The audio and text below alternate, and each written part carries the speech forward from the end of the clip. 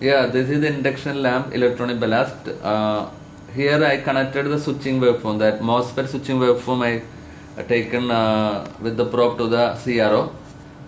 This switching is in the resonance mode. This is the resonance mode switching.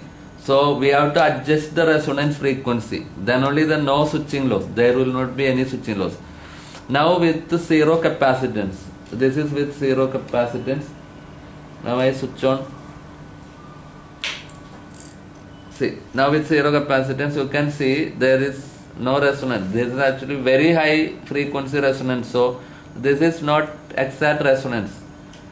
I will increase the capacitor. Now this is the PPC capacitor 470 PF. Now I am going to connect the capacitor for resonance. I will switch off and connect. Now I connected 470 PF. Now you see the resonance change in the resonance. See, now this is resonance. You can see. See, earlier waveform you saw. This is here. This MOSFET turn on, and here is the dead band. That time this is resonating, and resonate and when to this the capacitor like this it is try to resonate. Then it reaches at that time next cycle started here. See. So this is correct resonance it became. Again I will increase one more capacitor, that is 470 plus 470. That time it is 470 plus 470 how much? 940. Yeah, 940. That time what will happen? Nearly 1000 PF capacitor is coming now. Now you will see how change in the resonance.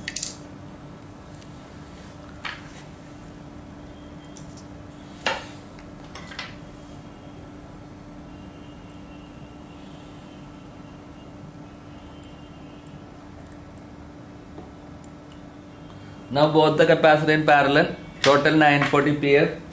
See the difference in resonance.